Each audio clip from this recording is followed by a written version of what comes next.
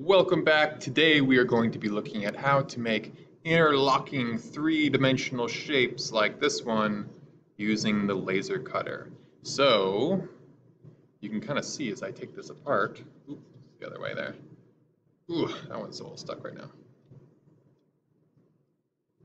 There it goes. They just slide together like so. And you can start getting crazy, making like little chess pieces like so, and you can really go crazy with this.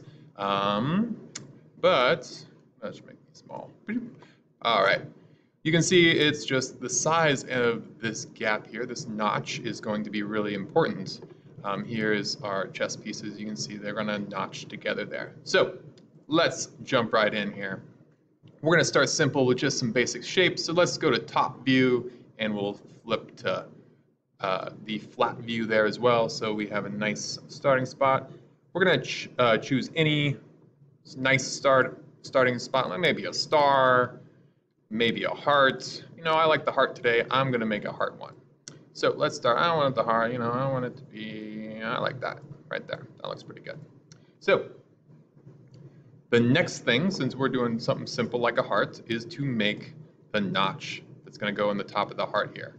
So we need to find a piece of our material and find out how thick it is. So we have these calipers here that are digital. So you roll this little thing and it tells you how thick the spacing is. So when you put it on your material, you can see how thick it is there. Be aware that you can put that in inches or in millimeters, so you have to have that appropriately set on your calipers and match that up with what's on your screen. You can change that here, or you can change that on the calipers.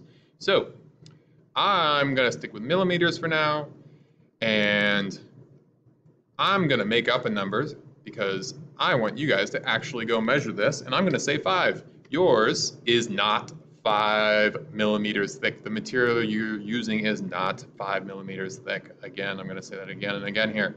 All right, and I'm lining that up here. That looks pretty centered, but I probably want to actually center it here using my align tool, make that look nice. All right, now I'm just going to copy that. I'm going to paste that. Doop. And now I'm going to make a second one of these, copying this notch again. I'm going to zoom in here and look at this real close here. What I'm trying to do is make the bottom notch line up exactly with the top notch there. So up and down wise, that's lined up, but not quite lined up left to right. So I'll align that again. Let's align all of those so they're nice and center. Zoom out there, zoom out. There we go, here we go, here we go. All right. Now that we are all aligned there, we can see that the bottom notch is going to be lined up like perfect there. And then we just like so. We group this one, ba-doop, and we group this one, ba-doop. And look at that. You got your interlocking two pieces that are going to slide together like so.